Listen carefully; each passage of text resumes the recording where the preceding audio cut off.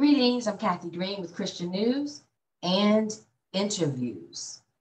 I'm going to share with you a story that I at first was not going to share because it's just too disgusting and sad and heart-wrenching.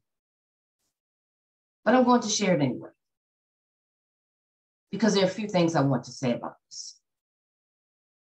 An Atlanta attorney, Courtney Cox, was killed by the man she dated. Okay. Absolutely stunning woman, beautiful. Somehow hooked up with a thug. Now, this was not just anyone. She's a graduate of Spellman College. You don't just get into that college. That's a good one. It's an HBCU, but it's one of the top rated ones. So she graduated from Spellman College, went on to get her degree, her law degree. And do you know how difficult it is to pass the bar? Many people fail it the first time they take it. Working for a high-powered law firm, this woman had it going on. Good looks, good schools, making good money. How did this thug even enter her eyesight? I haven't gotten all the information on it that I'd like to get, but from what I've gathered, she met him in the high-rise building in which she was living. So I don't know how she met him. I don't know why he was there. I'm positive he could not afford to live there. So was he a custodial worker there? As I get more information, I'll let you all know, but I'd like to know why he was even in that building for her too. She started dating him over the summer. Beautiful woman, educated, dating a bum, and I can't understand why. Atlanta attorney Courtney Cox has been identified as a woman who was shot dead by a man who jumped from, I guess he thought he was Superman or maybe he was on PCP, jumped from balcony to balcony while firing at police before turning the gun on himself. The incident happened Wednesday, October the 20th in a luxury high-rise building on West Peachtree Street in Midtown Atlanta. Those kind of buildings, high-rises, are very expensive, so she made good money. The shooter was 32-year-old Jarvis Jarrett, who began dating the young lawyer over the summer. Officers responded to a report of gunfire 3 foot. Now, let me tell you something about this report. People were out there filming this situation as opposed to dialing 911. That tells you how sick our world has become.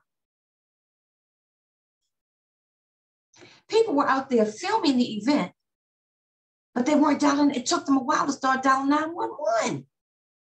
Listen to this. The aftermath of the shooting was seen by a small crowd of spectators below who pulled out their cell phones to film rather than dial 911. Tell me this world hasn't gone plumb crazy, y'all.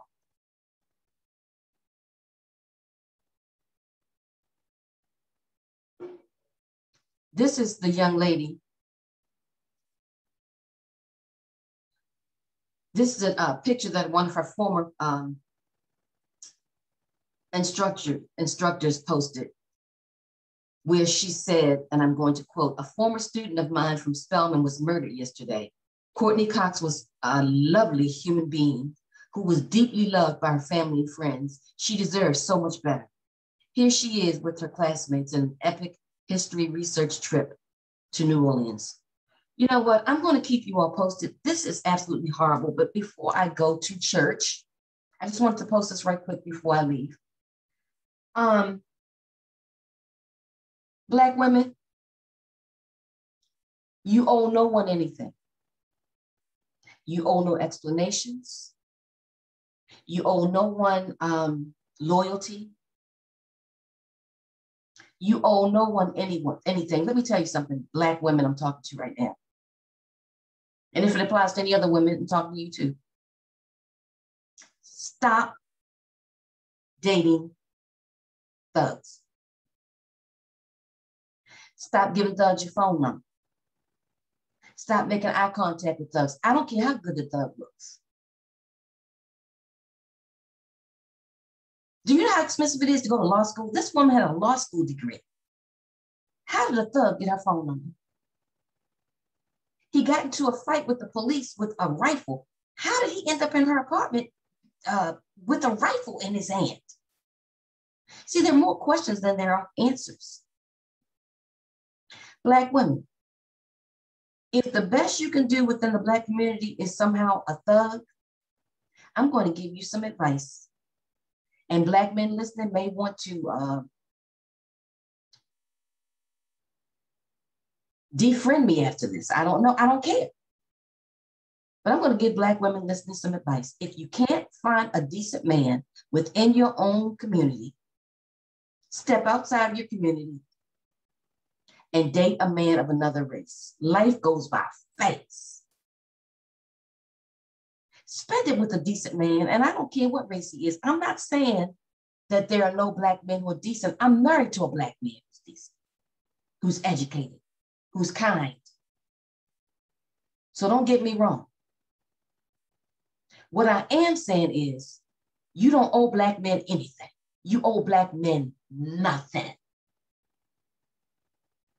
So if you can't find a Black man who's decent and upright and educated and kind, then you are free to step outside of your race and date whoever you so please. And if the people listening to this don't like it, tough. You can unfriend me. I don't care, because the truth sometimes hurts. Stop it, Black women. Stop being so loyal to a group of people who, as soon as they become rich or famous or get that $40 million a year basketball offer or football offer, they go and find somebody who's not Black anyway. They're not loyal to you, so you stop being so loyal. You had this young lady had no business with a thug. And my heart just bleeds for her family.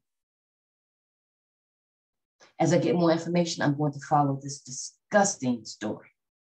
But in the meantime, Black women, did you hear me? I said, stop it. Stop being so ridiculously loyal. And stop basing your future husband on race. Period.